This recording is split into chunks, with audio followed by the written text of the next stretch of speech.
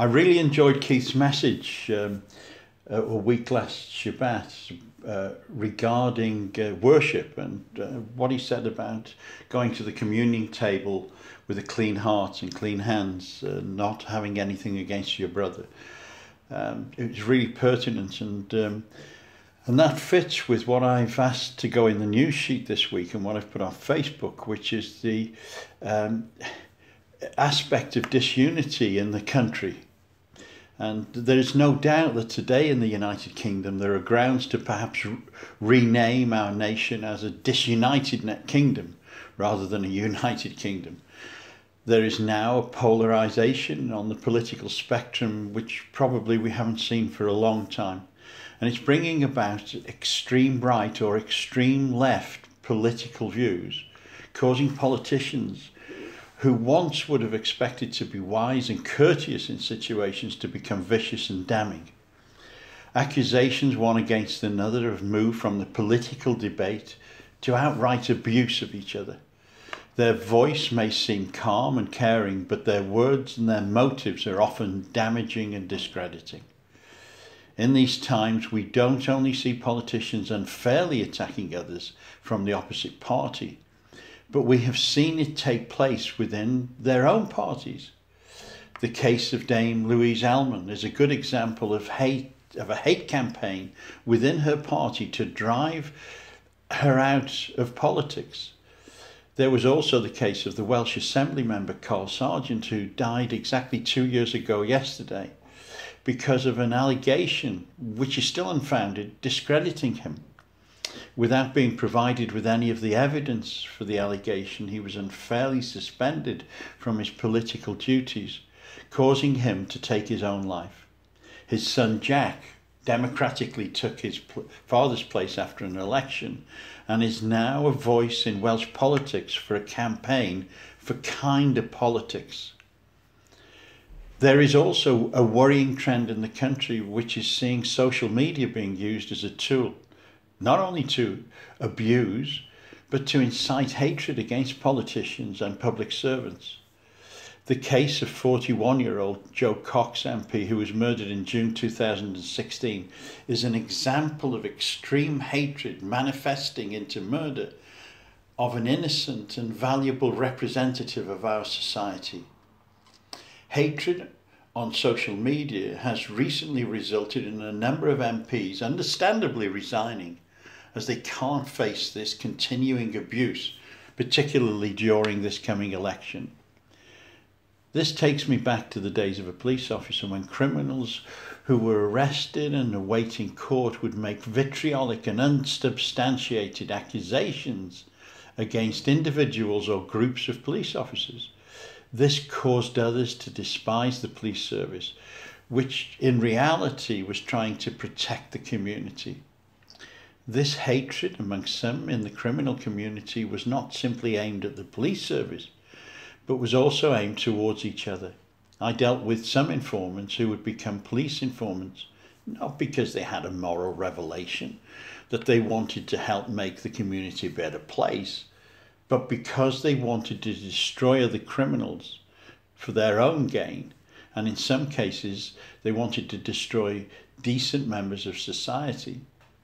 I dealt with some informants who were heavily involved in the occult. In fact, a lot of my informants were involved in the occult and witchcraft and the drug fraternity. And they would use every skill and cunning, not only to set up rivals, but also set up police officers. And a couple of times I had that happen to me where drug dealers tried to set me up. And they would do so by telling lies, fabricating stories. And in fact, in one case, somebody tried to hand me some amphetamine, but I was covered by my partner who knew what was happening. So for that reason, we always met people in twos. We always went as partners to meet informants because we couldn't trust them, and we recorded those meetings accurately. I suppose to an extent this type of behaviour has become commonplace in society and is not only destructive but damaging to every part of society. I see it in other areas of our community, particularly in regards to the Jewish community. In the first 6 months of this year, we have seen the highest number of anti-Semitic incidents in the UK during the January to June period. And that figure was 892 anti-Semitic attacks, which is what I would describe as unbelievable, particularly in a modern, so-called enlightened and tolerant society. Christian anti-Semitism, anti-Zionism, which is the same thing, is also on the rise, with a few activists inciting hatred by manipulating facts and events in Israel into reports which are promulgated often amongst churches which are untrue, thereby inciting the age-old hatred against Jews called anti-Semitism. Lies, deceit and targeting of a people group or individuals incites hatred. It divides and has the capability to destroy lives. John the Apostle wrote, "We love because he," meaning God, "loved us. Those who say I love God and hate their brothers or sisters are liars. For those who do not love a brother or sister whom they have seen cannot love God whom they have not seen.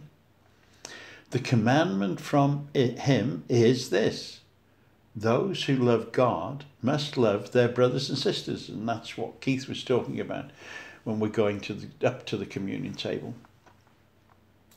Now I know that advice from John is aimed at the believing community, and it is vitally important that we apply it in our Christian walk.